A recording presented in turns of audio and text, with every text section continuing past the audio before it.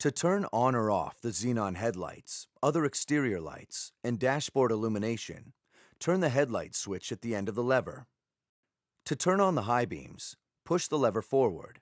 To return to the original position for the low beams, pull the lever back.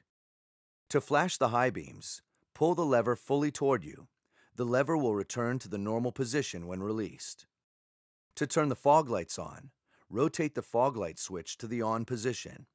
The headlight switch must be in the on position before turning on the fog lights. To turn the fog lights off, rotate the fog light switch to the off position, or turn the headlight switch to the off position. The fog lights will turn off when the headlights are set on high beam.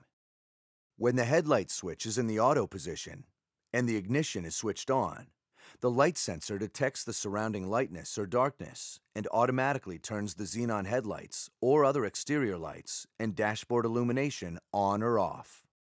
The angle of the xenon headlights will be automatically adjusted when turning on the headlights based on the number of passengers and weight of the cargo in the luggage compartment. The adaptive front lighting system automatically adjusts the xenon headlight beams to the left or right in conjunction with the operation of the steering wheel.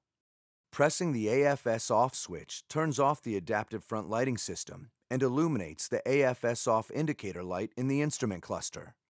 Pressing the AFS off switch again turns on the system and turns off the AFS off indicator light. It is normal to see the headlights calibrate and hear the leveling motors when the ignition is turned on.